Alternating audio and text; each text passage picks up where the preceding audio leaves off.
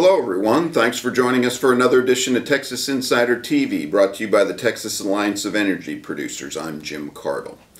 President Donald Trump recently announced that he's naming the opioid and substance abuse crisis across America as a national emergency.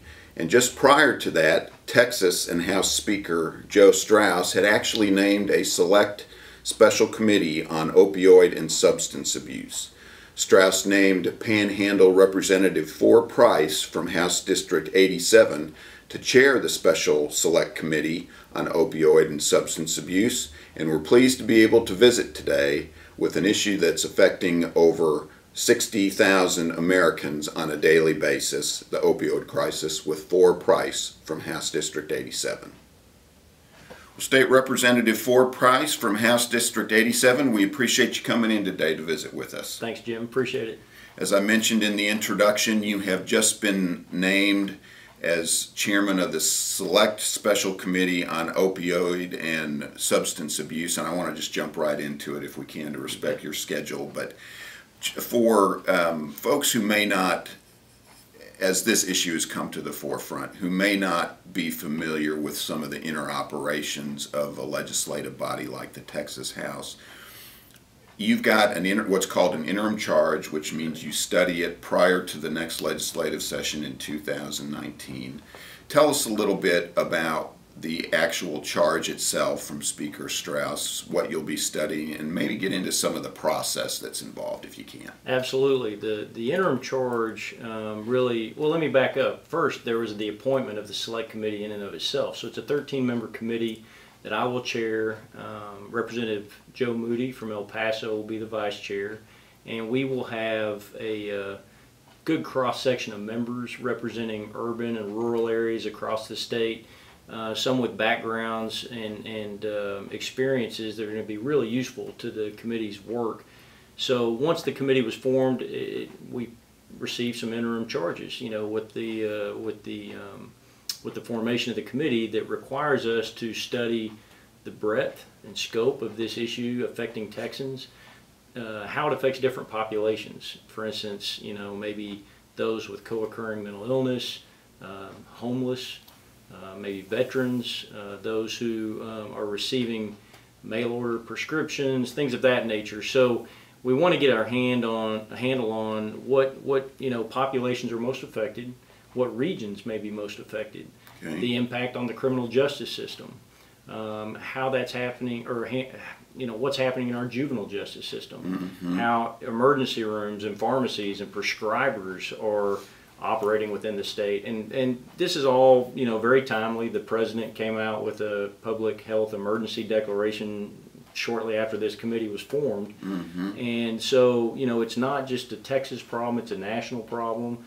But Texas, has an opportunity right now to jump out, be proactive, and stop some of the things that are causing issues in our communities, but also prevent some worse problems down the road from occurring. And I'm really looking forward to diving in and learning where the challenges are, and maybe where the legislature can take some steps here in the next legislative session to really make a difference. I like that word, proactive, and I want to get to the mental health work you've done in a minute, because we were proactive thanks to your leadership and some others. But first of all, tell us what's involved. As I say, last session you were chairman of the Mental Health Interim Committee. Charges were issued similar to this, but that involves hearings. That involves greasing the skids for bills and legislation in the upcoming session. You've got to hire staff. You've got to be really delving into this whole hog. Tell us about the process, actually, of what you'll be going through. We took that charge so seriously, and just like we will this set of instructions and charges from the Speaker's office. In 2015, when the Select Committee on Mental Health was formed, we were given a broad set of instructions to basically study, analyze mental health and the delivery of services in Texas, and come up with recommendations. And we traveled the state, all the offices and all the members of the committee visited emergency rooms and county jails and talked to law enforcement, went to treatment centers, Really? State hospitals. We really spent a lot of time learning the issue. We had 8 very robust hearings, full days. We had over 110 expert witnesses. The culmination of all this work, we worked harder in that select committee than I think some standing committees do during any legislative session. But we came up with a very comprehensive report that had multiple recommendations in them. And so that was really the launch pad going into the 85th session that was necessary to successfully pass meaningful legislation, and we did. And so I give a lot of credit to the members of that committee and the folks that we were able to work with in the Senate to get these bills passed because it has a very good positive effect, not only on the bottom line, the cost of health care and the cost to county taxpayers across the state, but patient outcomes are going to improve. And so we will take that very same approach with the Select Committee on Opioid and Substance Abuse. We will spend a few months between now and probably the end of the first quarter learning the issue, spending a lot of time understanding the vocabulary and the challenges and the stakeholders. And then we will set into place a series of hearings, probably between March and September, where we can spend the time necessary to talk to experts and Go around the state, I suspect? I think we will. I don't know if we will do it as a committee. I'm not sure we'll have the budget to convene the committee in multiple cities, but I know the commitment of each individual member, and not only will we have experiences where we can travel around our own, districts, but we will spend time traveling around the state. Some regions, I suspect, are going to be more heavily impacted by this problem than others, and so we need to go where the problems are and understand them. So we'll do that, and then we'll hear from the experts, and we'll produce a report and recommendations in the fall of 2018 in advance of the 86th session in 19. So I'm going to approach it very similarly to what we did in the last interim. It worked very well, and we'll spend the time necessary to come up with some recommendations that I think the legislature will want to take a serious look at. Okay, folks, I want to thank you again for joining us for this edition of Texas Insider TV, brought to you by the Texas Alliance of Energy Producers. We're visiting with State Representative Ford Price from Amarillo and House District 87, who is the chairman of the House Public Health Committee, but now also the Interim Select Committee on Opioid and Substance Abuse. Donald Trump, representative, said the other day when he announced the task force and the focus nationally that this epidemic is a national tragedy. As Americans, we cannot allow this to continue. I want to get into it with you, if we can, to the extent you know it. Tell us about some of the numbers, some of the degree that we know Texas has this as an issue or a problem. Again, not to put you on the spot because you're just getting into it, but have you, just tangentially getting started, heard any numbers or indications of how severe or intense this might be in Texas? I have. I know that since that announcement came out and our committee was formed, I've read that approximately 126 Americans are dying every day from opioid abuse and addiction. Really? And so that is a significant tragedy in and of itself. 150 people approximately a day nationally. I think it was 126, but okay. Close to, yeah, obviously. Okay. I mean, any number that high attributable to one cause is a significant issue, and certainly a lot of those folks are Texans. And we see that drug overdoses generally have quadrupled. The deaths caused by drug overdose, have quadrupled since 1999. We've seen statistics about the levels of prescriptions issued on opioids or controlled substances in small communities and communities across the state that I think most people would find pretty shocking. Burglaries of pharmacies have actually increased significantly in Texas. We actually passed some legislation last session to increase the penalty because of that. And a lot of this is because addictions are trending upward, and that's a scary thing for a whole host of reasons. And we want to be more proactive. We want to be a little more aggressive in managing this correctly and stopping this negative trend. So the statistics aren't good. We've got maternal mortality and morbidity issues, where we've got a task force that's been established and has done some work. And unfortunately, we're seeing some connection to substance abuse and opioid use, being the cause of some of these deaths. And so there's a lot of tie-ins to work the legislature's already looked at, even recently.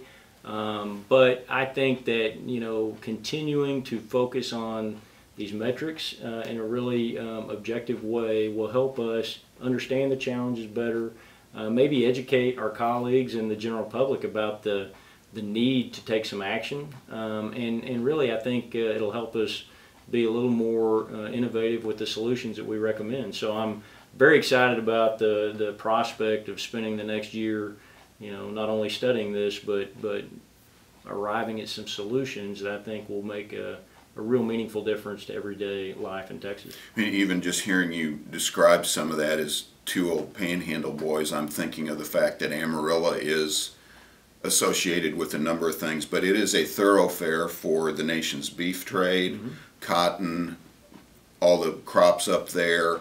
People don't realize that even a place like the Panhandle in a city like Amarillo probably has that transition, that trafficking going on. Sure. I think, we are in a part of our state where we produce significant amounts of food and fiber for not only Texas, but for the entire country. So that is a significant economic driver at home. Not only that, but we have, agriculture, we have ranching, we have beef packing and processing, poultry, swine. A lot of those commodities are produced right up there in the Panhandle. And then you've got natural gas and oil in the energy sector that is very active and has been for years. And it also adds to our economy significantly. You have a lot of traffic that goes east-west right through the Panhandle. So the good thing about that is it is a thoroughfare and it's very accessible. The bad thing is it brings with it sometimes a criminal element. We have drug trafficking that really goes through that area. There's not a day you won't listen to the news and not hear some van, truck, automobile is stopped and it is packed with drugs, or even worse, sometimes human trafficking is occurring, that's going right through there as well. So these are issues that if we continue, and I think Texas has done a good job starting to get in front of some of this. But I want to get into another tangential issue, but it's something that you deserve credit for, that you worked on this last session, and it's an example of you legislators actually doing something that is not necessarily commonsensical for most Texans, and that has to do with the telemedicine bill that you and Senator Charles Swertner, a doctor from just north of Austin, passed last session. Tell us a little bit about that and how healthcare branches out into some of the rural areas. I'm excited about the bill that passed, because what the telemedicine bill will do is really open access to care all over the 254 counties across Texas. So I don't, think it matters if you live in a highly populated urban area. If you're in Harris County, for instance, but it takes you 2 hours to get through traffic to go see your primary care physician, that's an inconvenience, and it's not good.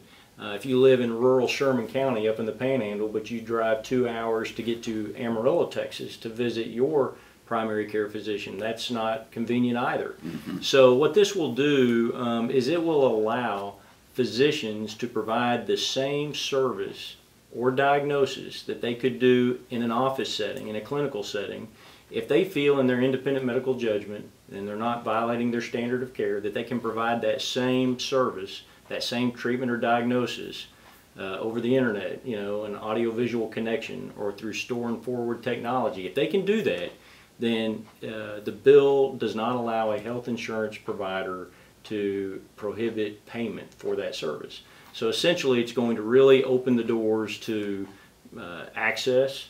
And again, there's over 180 counties in Texas that don't even have a single licensed psychiatrist. So I could see telepsychiatry, for instance, being something that immediately will benefit from this bill. And so the healthcare advantages associated with that, the technology use, what that will mean to Texans in all areas of our state, I think is beneficial. So I'm really very happy about it. Well, good work there. As you mentioned, we take it for granted, I think, in some of the cities compared to what's going on out in rural Texas. And just to wrap up and be respectful of your time, I hadn't thought about this, but many folks might wonder how Ford Price got his name. I personally know Walter Price IV. Correct. But tell us the background, because people are going to be hearing your name in the future. Well, it is a nickname. You're a fourth-generation Texan. I'm a fourth-generation Texan, born and raised in the Panhandle. Lived most of my life in Amarillo. My family on both sides, my parents and grandparents on my dad's side and my mother's side, long ties and roots in that area. But I'm the fourth Walter Thomas Price, and so when I was born, my great-grandfather was deceased, but my grandfather was living in Amarillo. My dad was living, obviously, in Amarillo, and so you had the third and you had junior, and I guess in somewhat of a Texas tradition, you could have gone by Skip or Chip, some other nickname, but my dad decided to use just the term four, and it stuck. So from the day I was born till this point, and it doesn't seem odd to me anymore because I've used it for 50 years now, but that's where it came from. Well, Ford Price from House District 87 and chairman of the Public Health and the Select Opioid and Substance Abuse Committee, we appreciate you coming in. Thank you for the invitation. I appreciate it, Jim. Folks, we appreciate you joining us again on this edition of Texas Insider TV with State Representative Ford Price, chairman of the House Public Health Committee and the Select Committee on Opioid and Substance Abuse. Remember, you're either an insider or you're not. I'm Jim Cardle. Thanks for joining us.